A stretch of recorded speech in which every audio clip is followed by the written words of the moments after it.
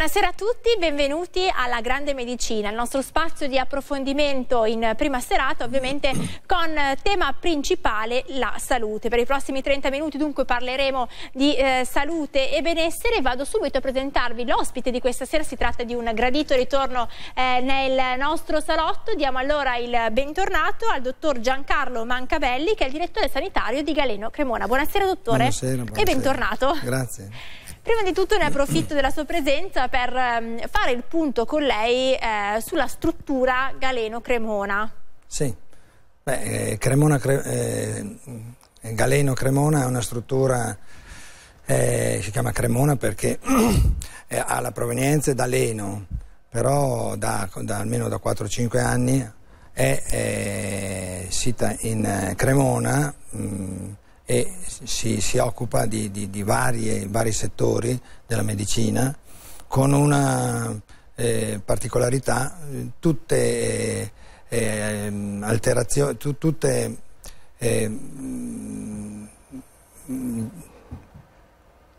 ci sono tante peculiarità, insomma, che riguardano soprattutto la medicina. Abbiamo imparato a conoscere anche i dottori di Galeno in queste settimane. Per esempio sono venuti medici del lavoro, sono venuti medici dello sport, medici legali. Quindi sì, sono tante realtà rappresentate in un unico studio. Tante realtà, tante specialità che lavorano all'interno della nostra struttura, che è a Cremona, come ho detto, in via Tonani 25. E diciamo la specialità principale iniziale era la medicina del lavoro.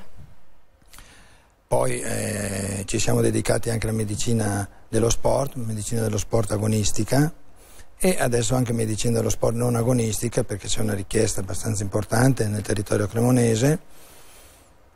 E recentemente siamo partiti anche con una cosa abbastanza importante per il territorio cremonese, che è un punto prelievi di esami, il SYNLAB, che sono degli esami ematochimici, quindi con la possibilità di presentarsi anche con la ricetta del medico, cioè quindi un centro convenzionato, e c'è la possibilità di eseguire un po' tutti i normali esami ematochimici, così si richiedono nel controllo, diciamo, normale del paziente, del cittadino. Senta dottore, in una realtà come Galeno, di che cosa si occupa il direttore sanitario?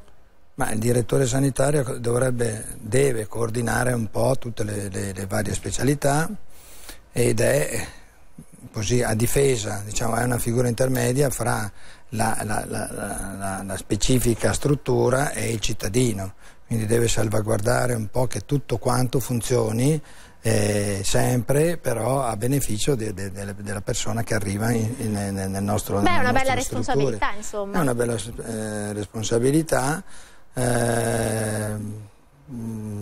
Però ho la fortuna di collaborare con delle persone che sono, dal punto di vista professionale, non hanno nessun problema, quindi diventa anche, mi è facilitato il compito.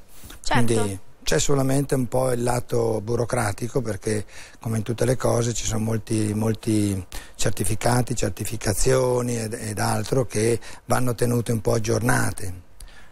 E un po' tutto il macchinario che usiamo, dall'eco a tutto quanto deve essere chiaramente controllato annualmente, con specifiche schede, eccetera eccetera. Diciamo che c'è una parte burocratica che è importante seguire ed è necessaria, sì, proprio per la formazione e per la crescita dello studio. Certo. Questo, dottore. Comunque nelle settimane passate sono venuti ospiti in studio diversi specialisti. Mi sembra di aver colto comunque un grande spirito di affiatamento, sì, un team che lavora in modo sinergico. Sì, sinergico, anche in modo autonomo, nel senso, sì, che non è che c'è un affollamento di specialisti, cioè c'è un bel turnover, quindi ognuno, cioè, può praticare la sua specialità tranquillamente, con l'aiuto un po' del nostro personale, dall'infermiera alla segretaria, e direi che è un posto dove si lavora bene.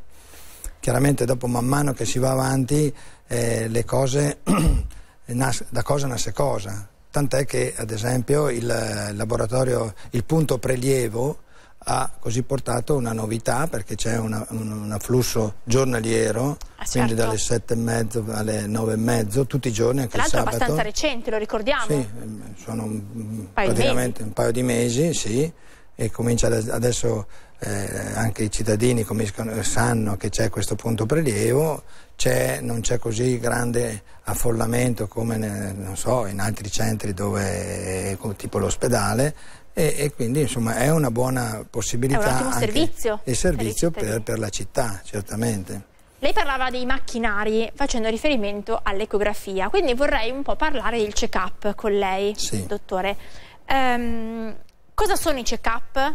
A cosa servono? Sì, check-up è un termine così un po'... Come lo possiamo tradurre, check-up? Beh, sono dei controlli.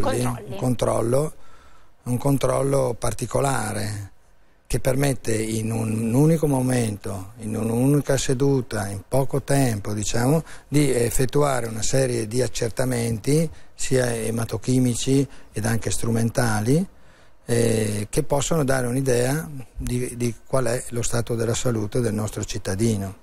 Il tutto in una visione di prevenzione. Quindi il focus è la prevenzione. Il focus è la prevenzione, e quindi la possibilità di, attraverso appunto questa somma di accertamenti, di poter valutare un po' la salute globale del cittadino, eventualmente anche riuscire a evidenziare la presenza di fattori di rischio che ci sono, e anche forse la ricerca di danni d'organo subclinico, cioè danni d'organo che non hanno ancora dato nessun segno, e quindi questa nella possibilità di fare una vera prevenzione, cioè quindi di mutare un po' il cammino del nostro paziente, se ha appunto questa voglia di farlo. Ma io credo che uno che fa questi check-up è una persona che così si attiene, cioè vuole migliorare, cioè è sensibilizzato alla sua salute, e quindi... Beh, per fortuna. Per fortuna, certamente. E spesso è molto difficile fare una prevenzione un po' così, perché uno può fare gli esami, può fare un eco, può fare una visita, però deve fare tante robe, e c'è un dispendio di tempo, di tante robe. Certo. Quindi, lì invece c'è la possibilità, il sabato mattina, uno arriva a digiuno, fa il suo prelievo del sangue, dopodiché fa, visto che è ancora a digiuno, fa l'ecografia. Noi facciamo l'ecografia addominale, così per eventualmente dimostrare delle affezioni a livello epatico e non solo, e poi soprattutto un'ecografia dei tronchi sovraortici, sempre nell'intenzione di ricercare qualche piccolo segno di qualcosa che non funziona. E questo sì, è proprio prevenzione pura. Dopodiché c'è un intervallo in cui penso il paziente possa anche, cioè il cittadino possa anche avere un piccolo breakfast, un piccolo colazione, un caffè, un giornale, così, e poi dopo si comincia a fare l'elettrocardiogramma, fa la visita del cardiologo, c'è un dermatologo che fa una mappatura. Questo è sabato mattina? Tutto il sabato mattina. Sabato mattina. Ma quali sono le persone interessate a questo check-up? Lei dice quelle che comunque sono sensibilizzate. Chiaro che l'informazione piuttosto che il rapporto diretto con i medici aiuta una persona a essere particolarmente sensibilizzata, però tendenzialmente tutti sono le persone che potenzialmente hanno necessità di fare un ogni check-up. cittadino avrebbe la possibilità di fare questo. Lì nella nostra struttura, visto che facciamo appunto, come dicevo prima, medicina sportiva, cioè passano molte persone, e quindi queste possono anche vedere che c'è la possibilità di fare questi accertamenti particolari in questo modo che ora ho detto, e la possibilità di avere quindi dei risultati, perché poi alla fine ci sarà una visita medica conclusiva che, mettendo insieme tante cose, può esprimere un giudizio prognostico, oppure dire no, va bene, lei continui pure così.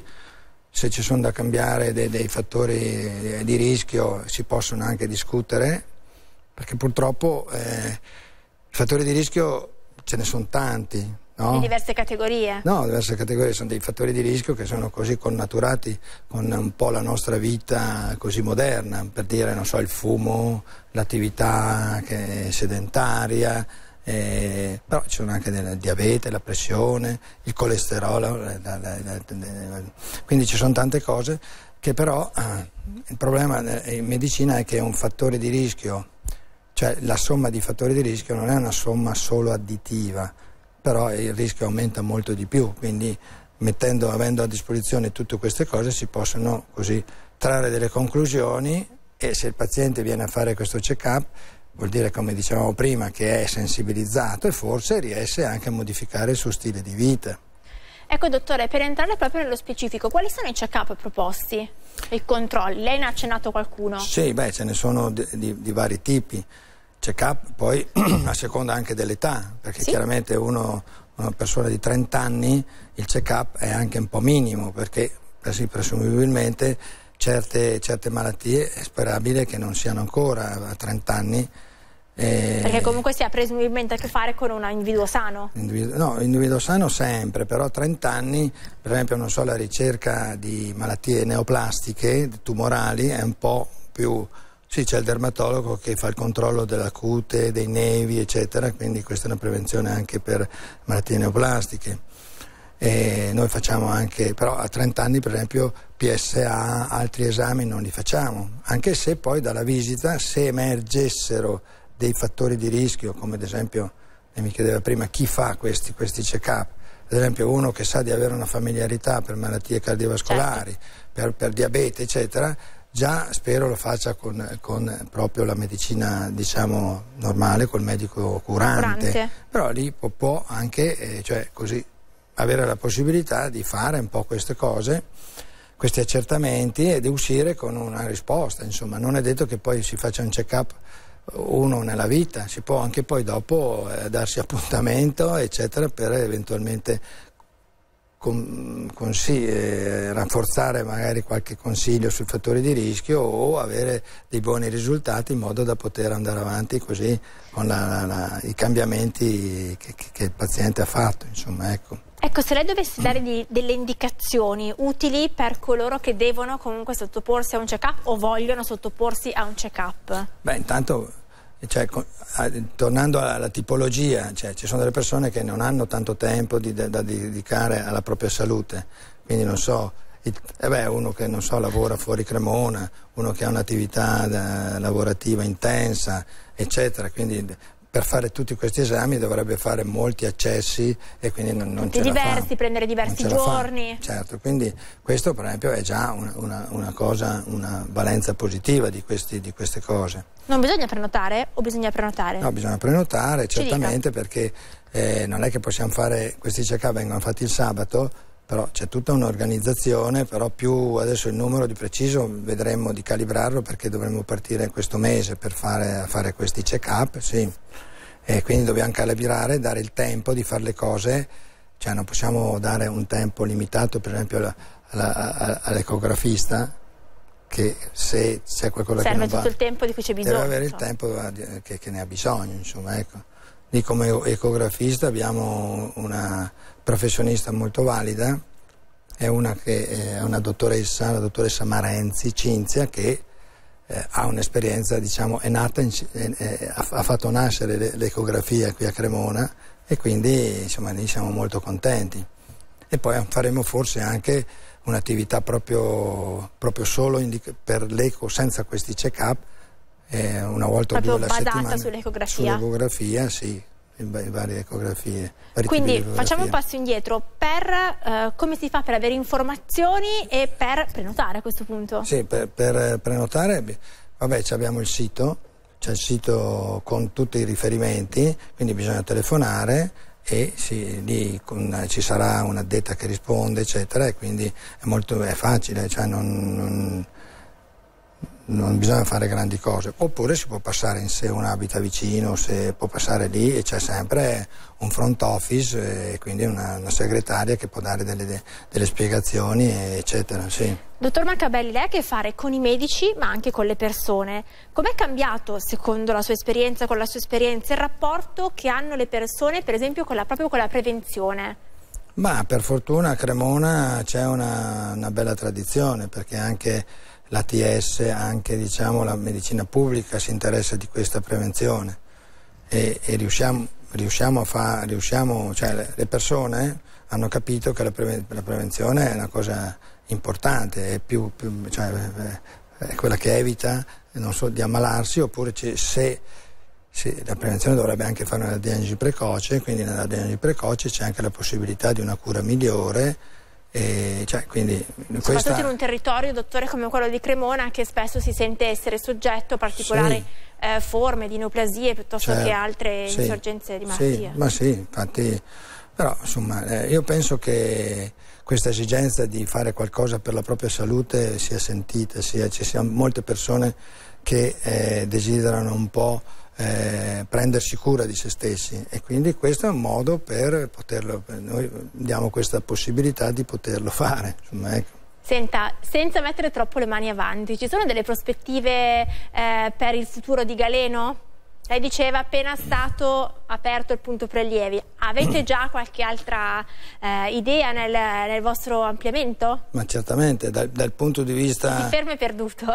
Chi si ferma è perduto. Chi si ferma è perduto, sì. Però vabbè, lì però bisogna avere a disposizione le persone, i professionisti che facciano delle cose in maniera corretta. Quindi no, l'idea è quella di interessarsi un po', e questo qui sono un po' io che spingo per il mio know-how, un po' di gastroenterologo eccetera, di interessarsi sulle malattie intestinali, quindi c'è un centro che così generalmente verrà chiamato disbiosi, quindi con la cura delle malattie intestinali, anche lì dei test per fare questa diagnosi di disbiosi, perché la disbiosi è un'alterazione del microbiota intestinale, cioè della così definita microflora intestinale. Adesso ormai è così, perché i batteri sono vivi, non sono fanno mica parte del regno vegetale, e quindi questa diagnosi di disbiosi è legata anche perché la disbiosi crea poi dei problemi di alterata permeabilità intestinali, quindi passaggio di macromolecole, di batteri eccetera, quindi tutto un disordine, uno squilibrio sia del sistema immunitario e altro. Quindi c'è un focus futuro abbastanza vicino, diciamo, sulle malattie intestinali, Magari ne verremo a parlare quando l'avremo realizzato. Guardi, noi siamo qua e ne parliamo insieme più che volentieri, senza poi dimenticare in tutto questo contesto, diciamo, prettamente medico, dell'importanza del rapporto umano. Certo. Perché le persone che anche solo vengono a fare un check-up, quindi si affidano alla competenza di un medico, devono alla base avere una fiducia totale nei professionisti. Fiducia nella struttura e nei medici che ne fanno parte. Ecco, dottore, sempre la sua esperienza, le persone come si approcciano adesso ai check-up, alla fiducia? Hanno paura, hanno più paura, magari qualcuno non viene a fare un check-up perché ha paura? Sì, c'è anche qualcuno che certe volte mi dice no, non faccio gli esami perché ho paura poi di scoprire. Si sente, purtroppo si è una paura che però va rimossa, perché chiaramente noi non dobbiamo mettere la testa sotto la sabbia, cioè se uno ha la sfortuna di avere delle patologie è giusto saperle. È molto peggio non sapere. Direi di sì. È molto peggio non sapere. Quindi io sono, i settori che abbiamo detto all'inizio sono settori ormai consolidati. Medicina del lavoro, medicina dello sport, ed è entrato medicina legale più gli esami di laboratorio adesso. Questi esami di laboratorio hanno portato a fare questi check-up, e poi dopo andremo avanti a fare qualcosa di diverso, come dicevamo prima, forse indirizzato alle malattie intestinali, insomma. Ci vuole ricordare ancora una volta come entrare in contatto con Galeno Cremona, dottore? Sì, o un passaggio diretto dalla struttura, così uno si rende anche conto sì, anche questo non è da sottovalutare, andare per vedere. Certamente. Non si chiudono le porte in faccia alle persone, anzi, come una realtà che si apre. E poi dopo c'è un sito dedicato, Galeno, Cremona, e lì c'è un po' tutta la spiegazione con le indicazioni, i numeri di telefoni, si può fare anche per via mail, si può fare, cioè ormai i mezzi moderni, che io non è che conosca molto, però insomma ci sono. Con un focus il sabato mattina speciale per questi check-up completi proprio. Sì, e poi dimenticavo, alla fine poi c'è una visita, forse l'ho già detto, una visita conclusiva che deve mettere insieme tutti questi puzzle della persona e riuscire ad esprimere questo giudizio prognostico così, sperando che sia sempre positivo, insomma, ecco. Allora, dottor Mancabelli, noi la ringraziamo per essere stato con noi. A questo punto lo aspettiamo nuovamente quando ci saranno delle novità, o comunque ogni volta che vuole venire qua nei nostri studi della Grande Medicina. Grazie per essere stato con noi. Grazie a lei. Grazie. E intanto grazie a voi anche per averci seguito e buon proseguimento.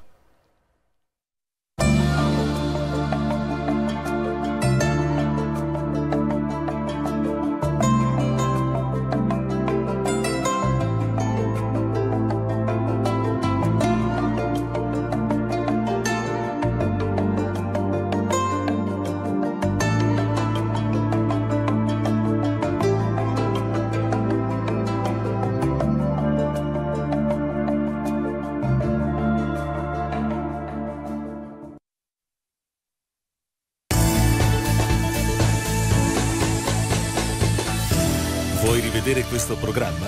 Scarica l'app o vai su cremona1.it.